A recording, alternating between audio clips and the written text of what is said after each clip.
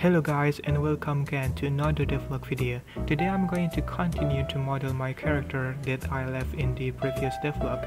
Now in this video we will cover the process on the modeling the clothes and also adding temporary texture onto my model. And obviously the purpose is to see how this character will be looks like in the final result.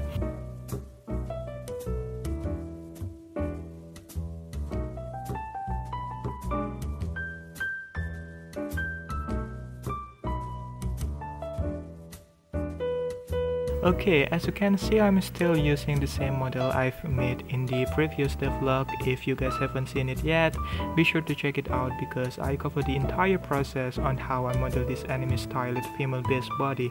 And it was a speed modeling video on Blender, so if you guys are already familiar with Blender or any 3D modeling software, I hope you can learn something from it.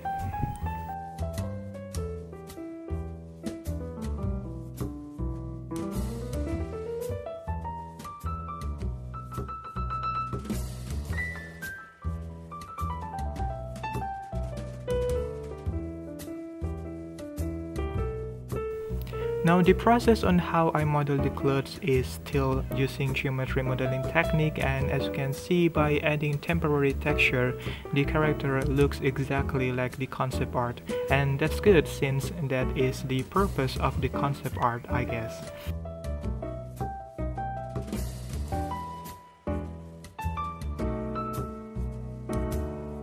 Another reason why I added temporary texture is because somehow when I see the aesthetics of my model soon enough, it gives me motivation to keep on continuing my work. What I meant is, if you can see the glimpse of the final result of your project or your work, it's kinda your future is already has been decided, I guess. But anyway, that's the way I motivate myself when working on almost every project I ever had.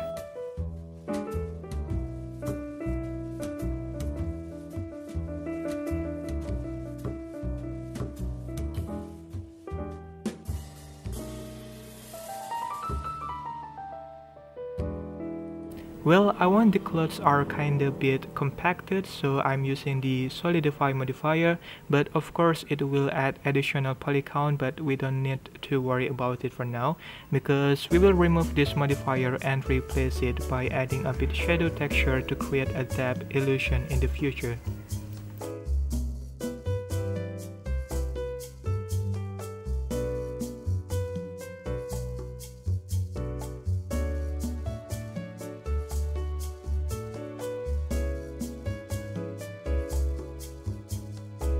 Since we are working on a low poly model, it's not necessary to model a decent geometry shape, so basically basic shape are sufficient enough.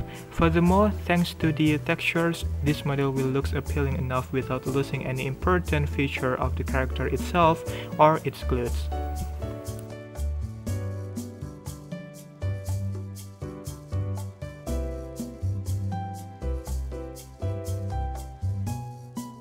Okay, now the process will be the same, so I will leave you guys with the rest and come back when it's finished.